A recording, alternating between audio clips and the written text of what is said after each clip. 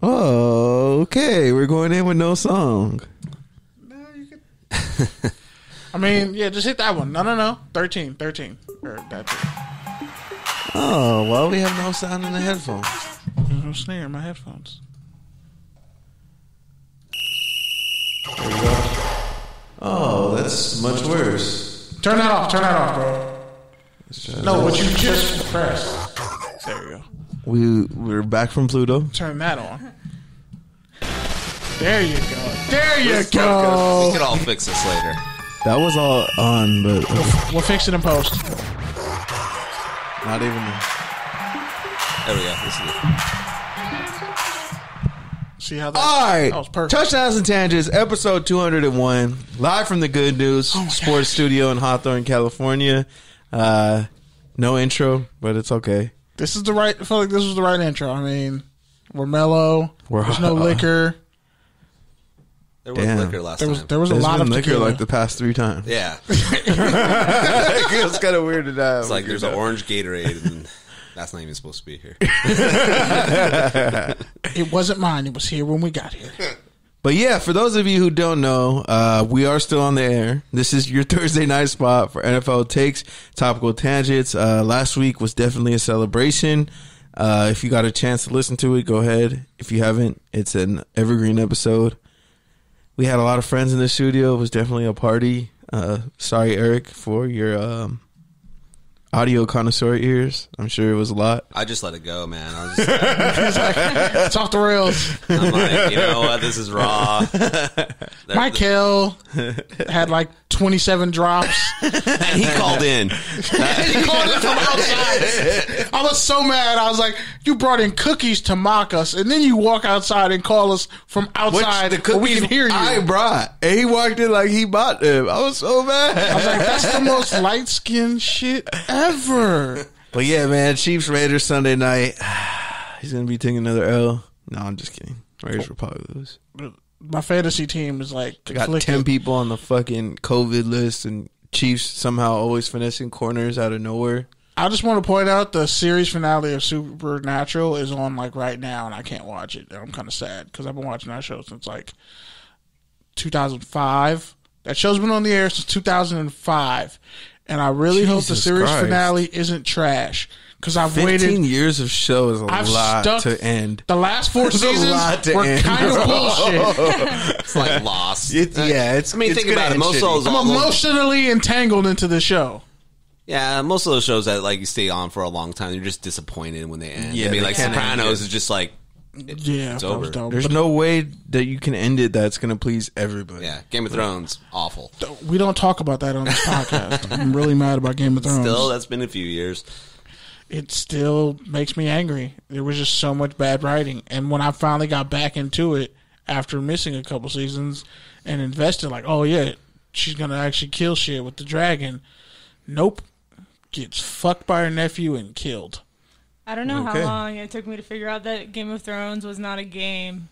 I thought it was like a video game for a long freaking time. It was a book. And it probably would have been better as a video game. I remember they held something at the Staples Center, and I was like, bro, how are 20,000 people going to play the same video game?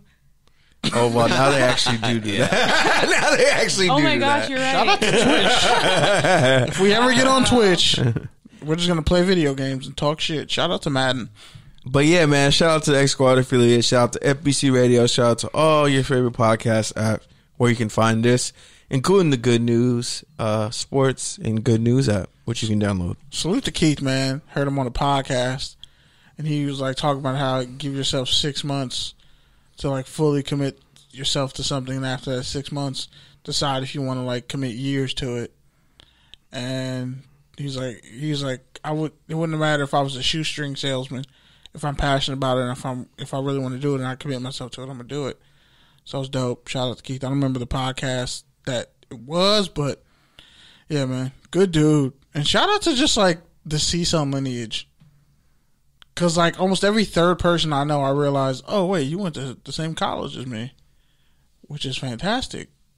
Because like we all have like horror stories and we make fun of CSUN, but you know, we did some life-changing things there. So, there's that. Speaking of life-changing things, looks like the Seahawks are about to put a W over on the Cardinals. And, well, if you're a Seattle fan, things haven't been the best the past few weeks. And so now they'll take that win on Thursday night.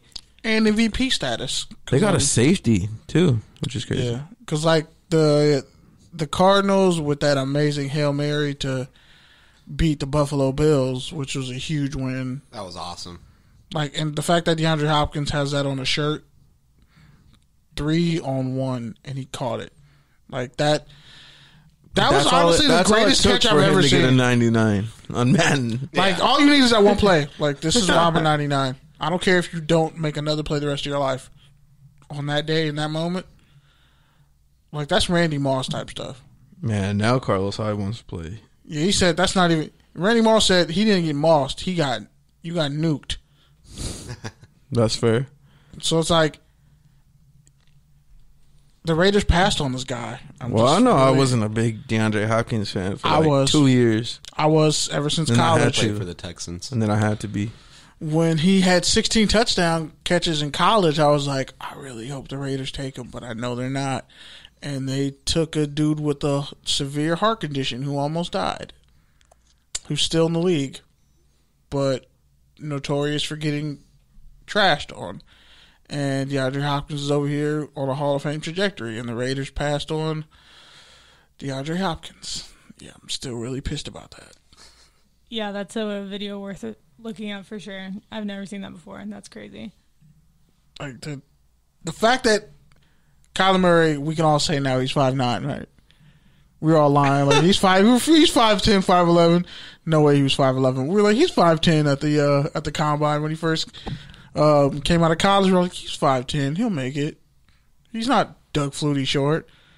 No, he is. Yeah, but Doug Flutie was trash. So this guy's an exceptional athlete. I mean, he's the only person in history to be drafted first overall in the NFL and 5th in Major League Baseball. Like, he's a true athlete, and he's undefeated since high school in Jerryland.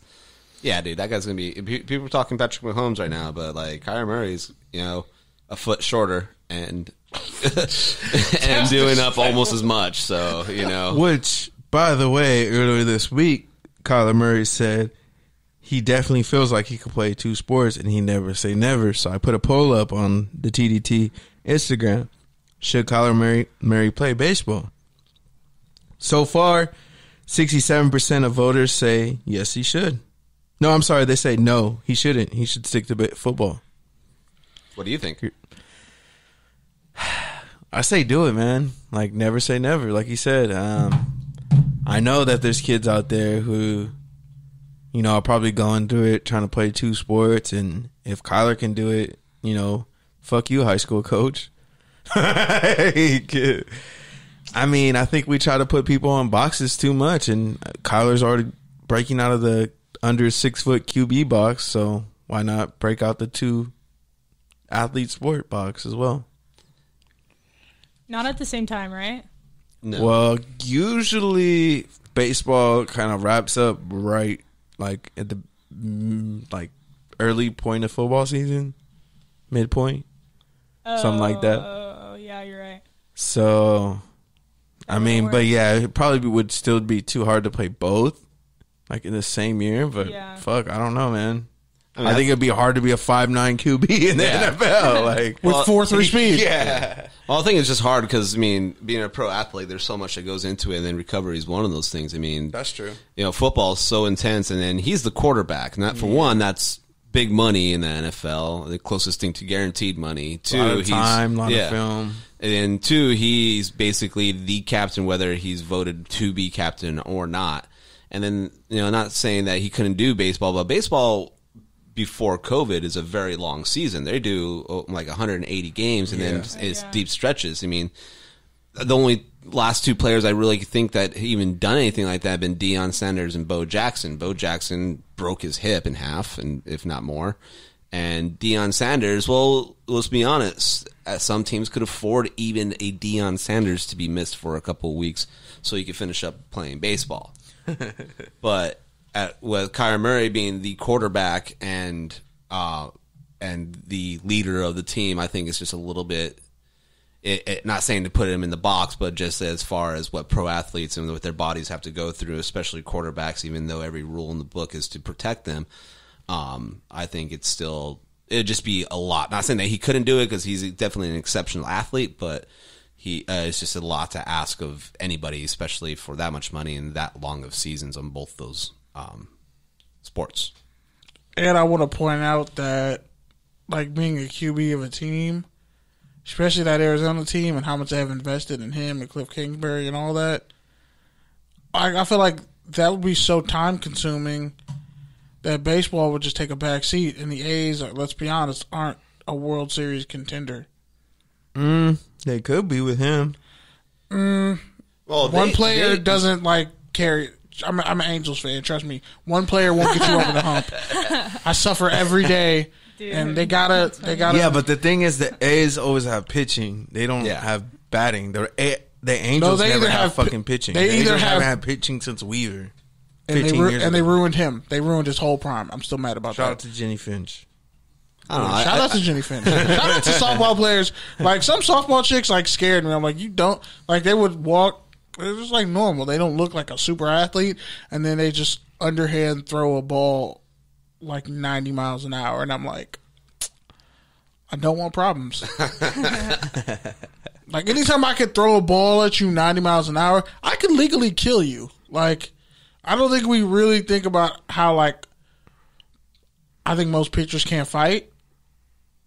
But if they suckered you with a ball you didn't see coming and hit you in the temple, you're done. Like, but that's why that's the beautiful thing about pitchers getting thrown at and fighting in baseball, because they have to get their comeuppance. You got to keep them in check. Like, there's a power balance there. But when it comes to Kyler Murray, and he would have been an outfielder, you know, that's a lot. That's a lot to ask for him, for a team that is not a World Series contender, and they play small ball still. I mean, I know Billy Beane isn't the GM. He's moved up and he's higher up, but his philosophy still permeates throughout that organization. Shout out to Sean Thomas in New Mexico, you know, doing your thing. I heard they quarantined the state for like a weekend. It was 2 weeks. Crazy. Shut down the whole state. Yeah, and now Newsom is quarantining or shutting down California. No. We have a curfew. We have to be in bed at a certain time. Yeah. I'm a grown-ass man who does things I will never speak about publicly. And I have a curfew. I get off work at 10. Where the how, Sway? How? Explain that to me. How? Now, just on your way home, now you can't just drop in to get a beer. You have to do that before you go to work. And I got to buy a beer at work now. But Santa Monica, like, is its own monster in general, because, again, I hate old people in Santa Monica. You suck. And, yeah, Santa Monica's a shitty place with shitty people in it. I stand by that. Not everyone's shitty, but there's a good... When you see the shitty people in Santa Monica, you're just like, oh... Why? Like, you came from Huntington Beach, or Palisades. Santa Monica wasn't always like this. Like, 30 years ago, Santa Monica was different. It's just, My parents always say that. They're like, LA was so different like 40 years ago. Okay, well, cool. Do you hit them with the boomer silently in your head? Like, okay. All right, so with that, other news that happened this week that we got to talk about: the Washington Redskins, the Washington football team, the aka WTFs, the WTFs, are apparently thinking about keeping their name. The Washington football team? My God. Yes, that's actually one of the leading contenders for their permanent name. I mean, they could just hire me as their brain trust. I'll come up with a nickname. I mean, they can't, like, leak it or announce it because all these assholes out there are like, oh, we're going to trademark that. We're going to trademark that. I'm going to buy the domain. I mean, yeah. I mean, what? WTF.com /careers. I just don't know what they could do. I mean, they have to get a really cool mascot that fits that color scheme, too. So it's just like, well. It should just be a picture of a black dude just looking at you. No, there should be a picture of Samuel Jackson and Black Snake Moan just staring.